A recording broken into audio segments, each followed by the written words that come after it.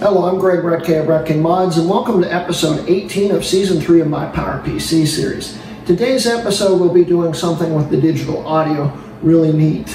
We're going to be installing what's in this bag into here. But before we do that, this thing's got to update to Tiger, which it's doing right now. I forgot this thing was still running Panther. And I apologize if you hear any weird grinding noises or chainsaw sounds, because the fan on the cooler on the CPU in this is dying.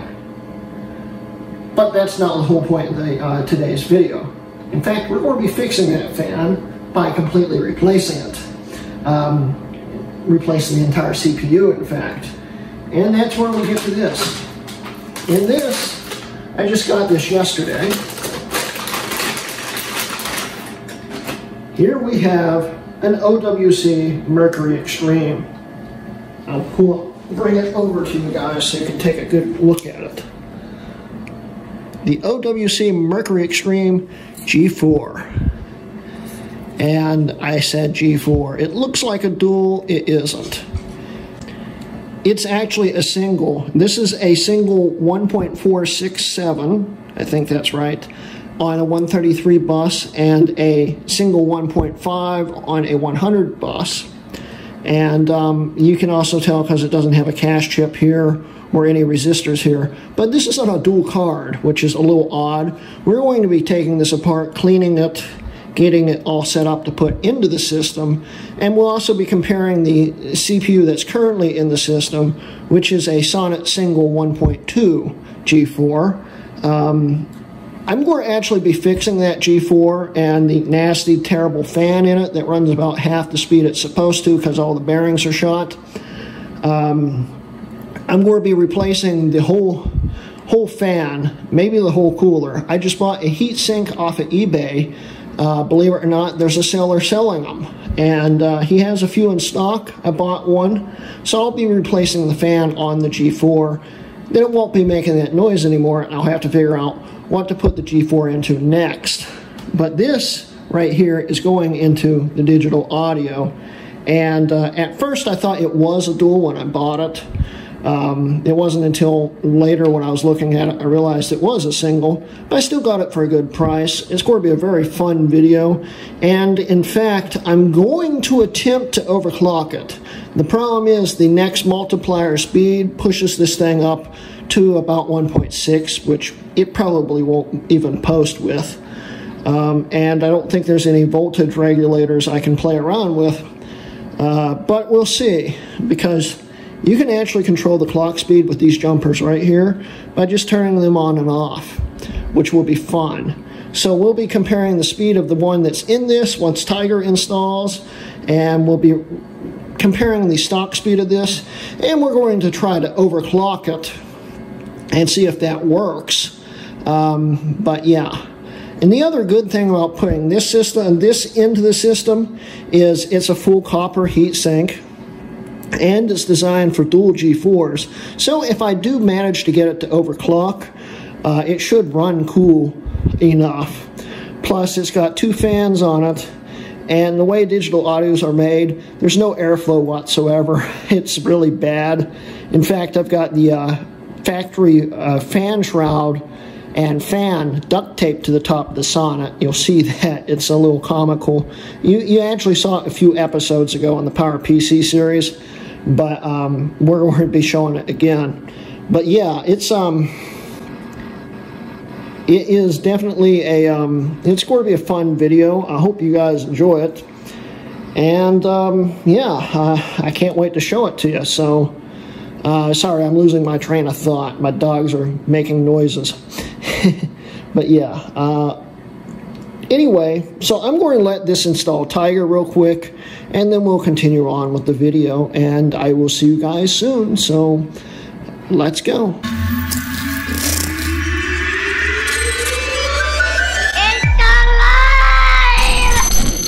Okay, so my apologies again for the background noise, but this thing's almost finished installing. So, in fact, it might start playing music in the middle of this, which should be fun. But yeah, we're going to be taking this heatsink off and cleaning this thing up.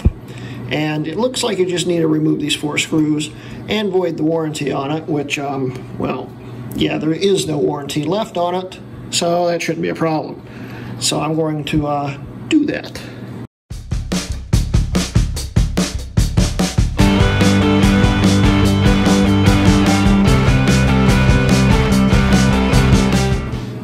I don't see anything else holding it in. It should just pop. Yeah, there it goes. And that's interesting. They actually had thermal paste on the other one too. And yeah, this thing probably ran kind of hot because it doesn't look like it really, it's interesting. But I do like that they put this piece right here to keep it from grounding out, although I don't think it would have ever touched it. It's just a little piece of rubber. In fact, Colin wants to actually maybe put another G4 on here and see if he can get it to run, which would be neat. But currently it's just got one on it. We will clean this up and clean that up and etc., etc. So let's get to it.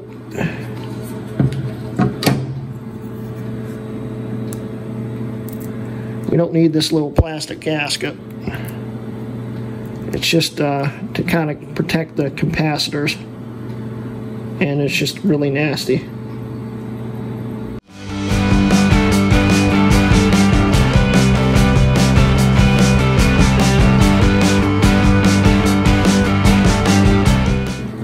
Okay, so if we look at it, it's a 133, well, a 1333 G4.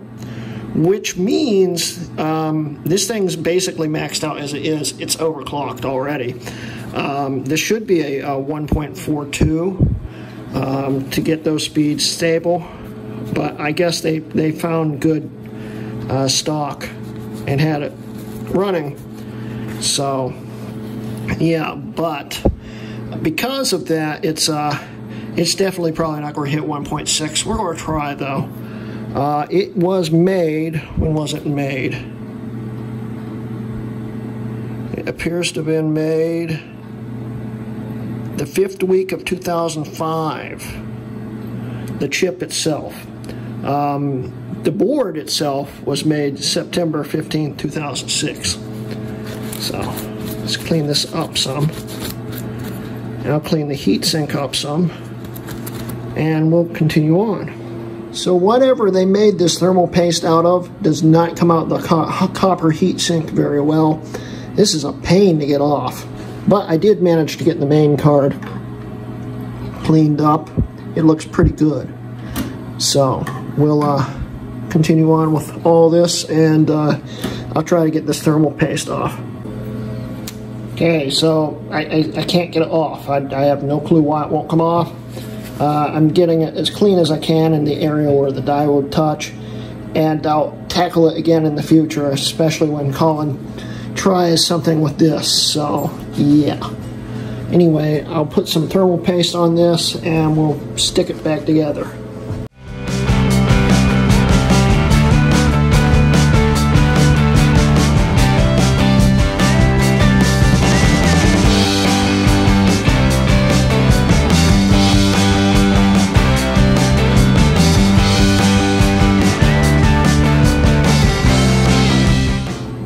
There we go. Now I didn't totally clean the heatsink, but I'll actually probably clean it soon.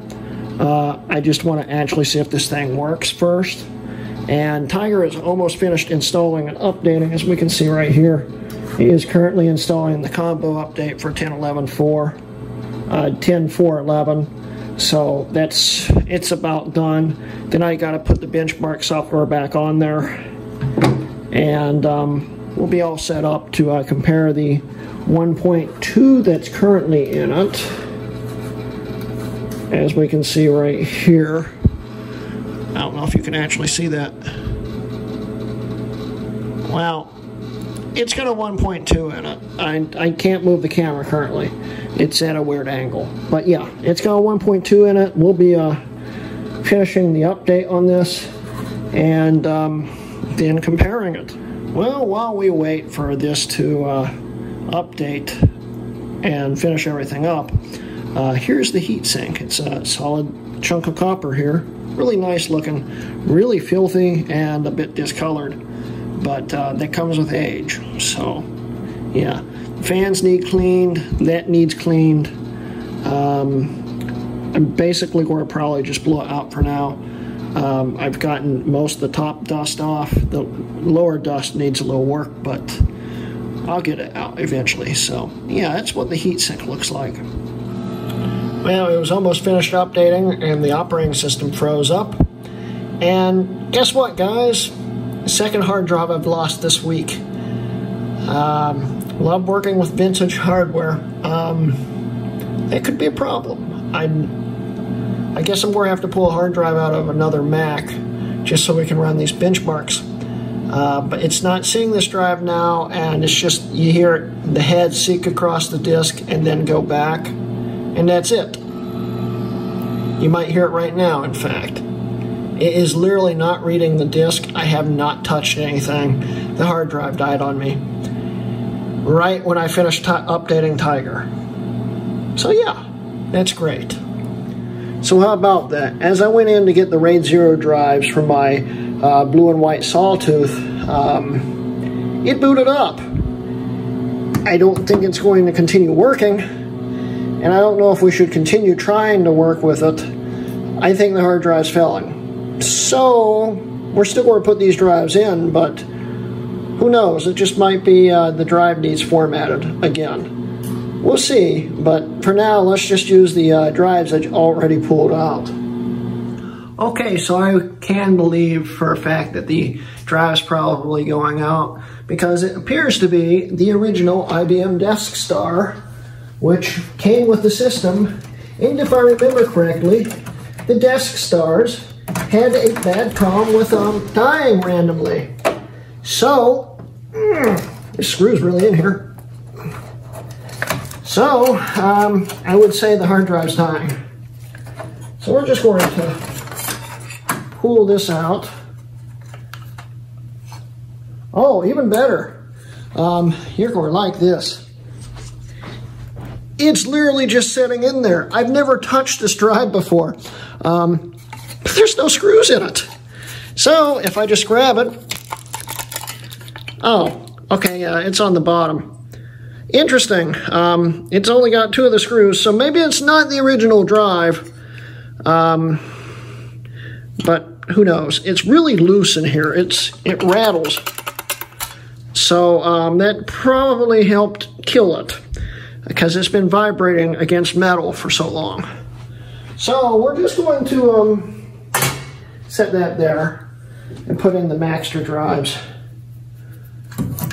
These are 2 120 gigs in RAID 0.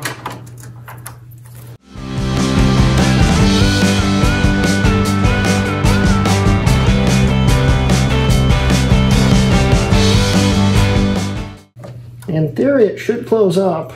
We'll see. Just, and like the custom fan shroud held on with duct tape. It's awesome, isn't it? So, real quick, this fan, the original fan on this Sonnet here, is, I talked about it being full of dust and stuff in the episode with overclocked aftermarket cards, and showed how it was so dusty and stuff. It's shot. It's a bad, bad fan. So when it starts up, it sounds incredibly awful. And it runs at about half the speed it should. So the system will actually overheat unless the case is shut. But I have the original case fan in here also, which would have been powered by the CPU originally on digital audios. So to power it, I actually made a custom adapter, and I didn't shrink tube it or anything because this was supposed to be temporary. It's now probably permanent, so I'm going to have to actually make it look nice. But it's plugged into a Molex connector, 12 volts. The fan runs at full speed. It works quite nicely. So yeah, I'm going to close this up. We'll boot it up and run some benchmarks.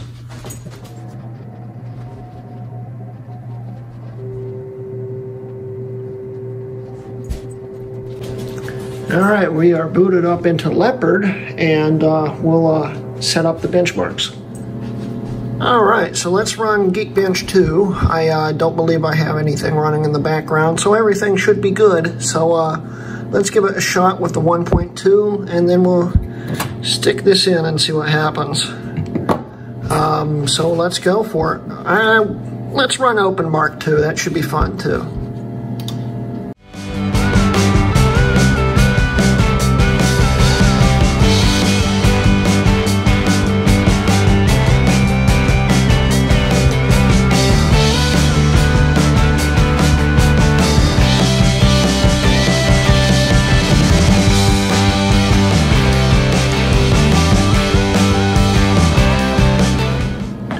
Okay, so here are the scores. It's got a 708. I should probably run the test a few more times, but I'm not going to because it gets to be a pain waiting 7 minutes per run. So let's save this real quick.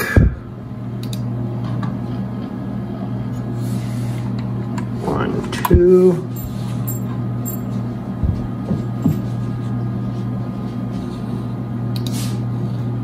Desktop. Save. So we got that saved. Run an OpenMark test real quick. Or no, not OpenMark. Wrong test. X benchmark. So we'll do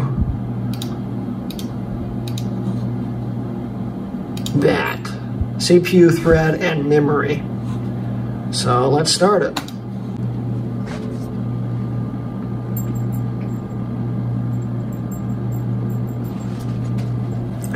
And it is done. It got a 44.83. So we'll save that.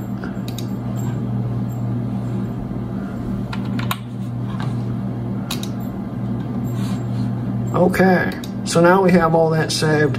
I'm going to take my dogs out real quick, and then we'll come back and install and test this new OWC Mercury Extreme. So I'll see you guys then. Okay, so we're going to be taking the Sonnet 1.2 out here. Just lifts up like that. The duct tape's a nice little hinge there. Yeah, cool. So yeah, this has got 3 screws in it. Those come out, it comes out.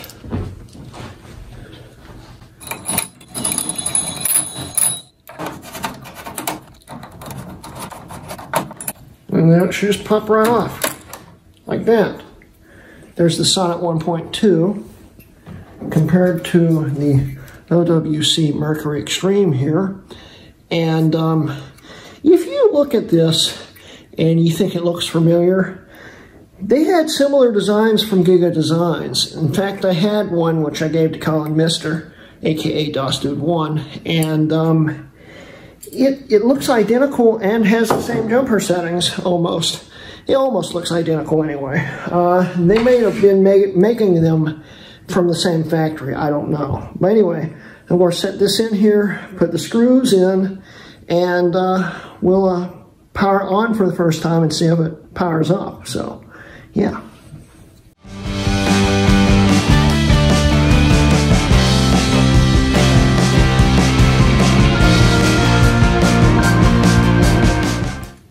Okay, let's see if it powers on the fans real quick. And will give us a sign that it actually has life. So, power button in 3, 2, 1. We have power, and it bonged. So that's a good sign. Let's see if I can fit the factory fan back on.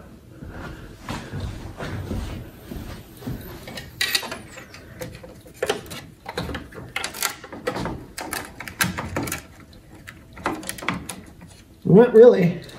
It does not want to fit now. It has nothing to actually hold on to. So, see if I can get it to flip over that. It might actually work. Yeah. How about that? It does fit. I don't know if that's going to affect the cooling or not. If it starts overheating, I'll probably know that this fan's actually causing some airflow problems. But I think it will actually work that way. So we'll just close it up and power it on and see what happens. Okay, let's see if it actually does what it needs to do. So let's hit the power button.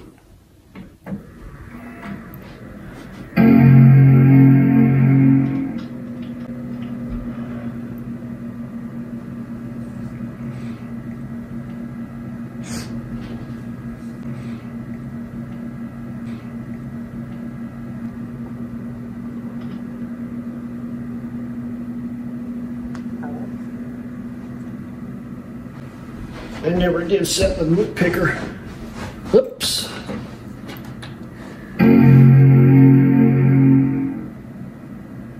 Let's try that again.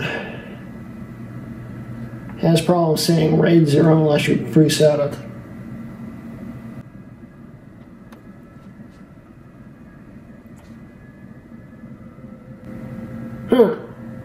It's not seeing any of the boot drives now. That could be an issue. Let's do a param reset. It's a Command Shift PR, I think. Command Shift PR?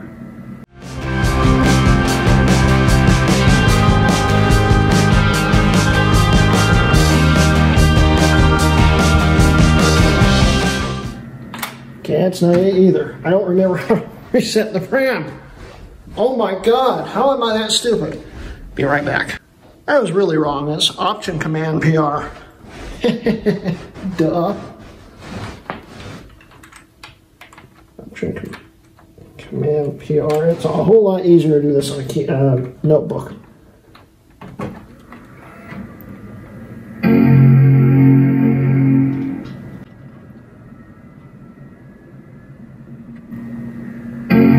There we go. Yeah, it's a lot quieter now with this new CPU in it.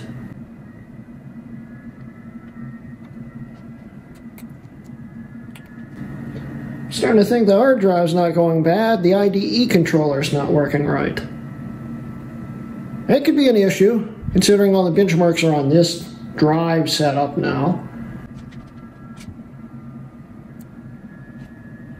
So yeah, I'm going to troubleshoot the drives and I'll be back. Well, it is booting off a Tiger install disk right now, and it took over 2 minutes for it to see the disk. I don't know if it's the IDE controllers not working with the CPU or if my RAID got corrupted. So we're going to find out, and hopefully I can just get it to boot up after I select a boot disk in the installer disk. So we'll see what happens. Okay, we're in the Tiger install disk. Let's see what is going on here. Utilities. It is running really funny. It might be a RAM problem, come to think of it. We'll see.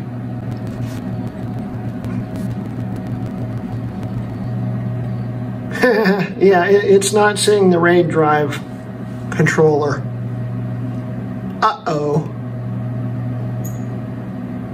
I'm not really sure what's going on here. Alright, I'm going to have to check all the connections and see what's going on. And I'm going to pull out a RAM module stick because sometimes RAM can cause problems like that. So we'll see if that helps too. So, alright. Okay, so I figured out that the RAID drives for some reason just stopped working. I have no clue why. They seem to be fine, but it will not see them. But for some odd reason, it's seeing the dying original hard drive. So we're going to go back to that and try to put the benchmarks on that.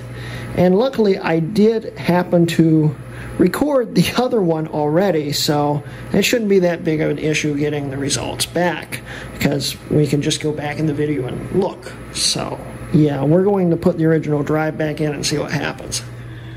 Alright, so I took the RAID drives out and they were really hot, and I'm wondering if there's some kind of hot air flow in that area and the drive's overheated.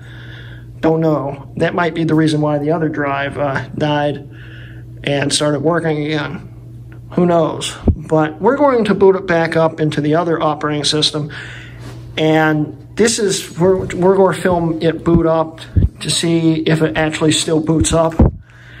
And then I'll do the downloads and stuff, and we'll do the tests. So let's go.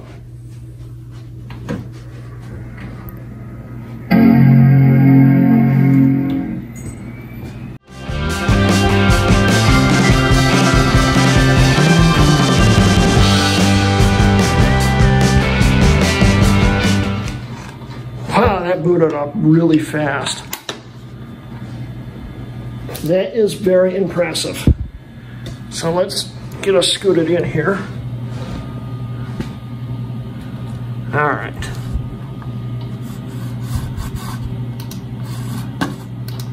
About this Mac.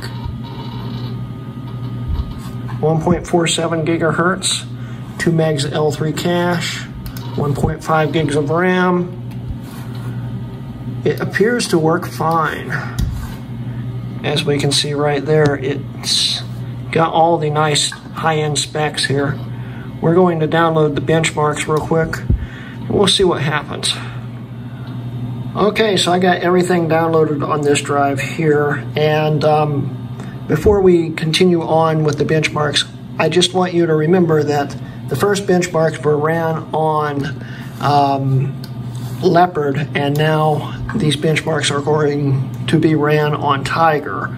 So there's going to be a difference. It's not going to be a huge difference, but there will be a difference in performance. So we're not going to get a full perfect side-by-side result, and I apologize for that, but hey, at least this hard drive is running again, which I'm a little confused. It must be overheating, that's all I can figure. But anyway, let's get on to the benchmarks. All right, so we're running at 1.47, 1.5 gigs of RAM, and run.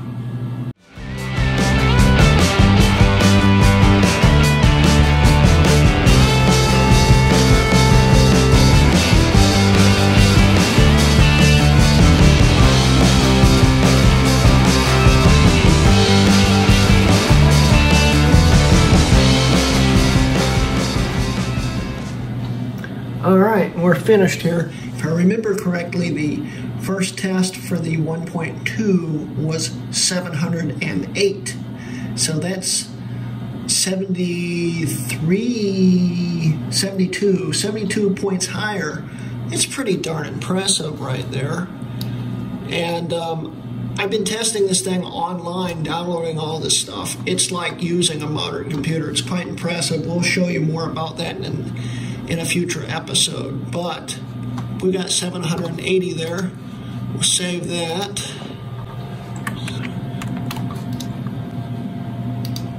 And if you notice, the benchmarks seem to actually run quicker in Tiger, which is also interesting. So we got that done.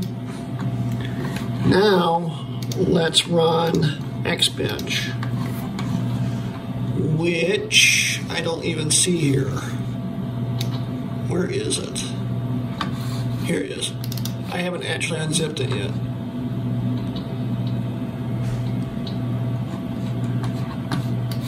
Xbench.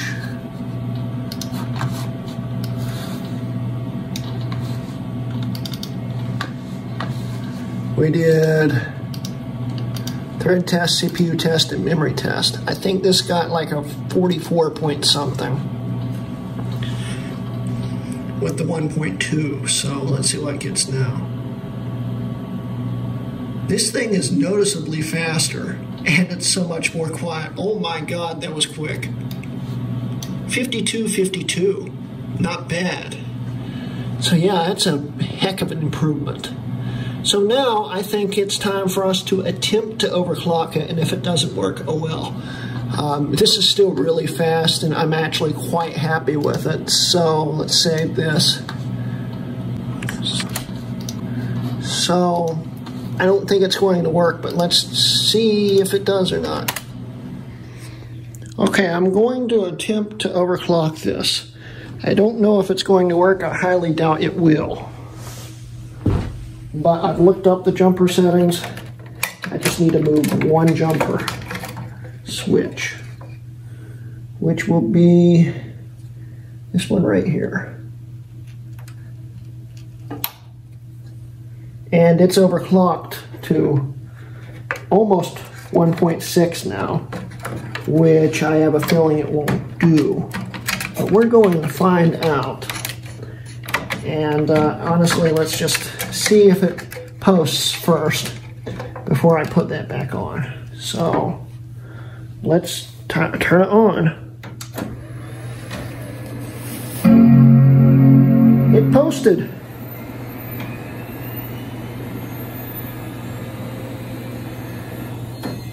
Okay, so that might be a good sign. We'll see if it will boot up. And we'll also see if my theory is correct that this is the way it's supposed to be overclocked to that setting. So I'll put this back on and we'll go back to where we were with booting. Okay, let's see if it posts again. I have a feeling it won't boot, but we'll see. It posted.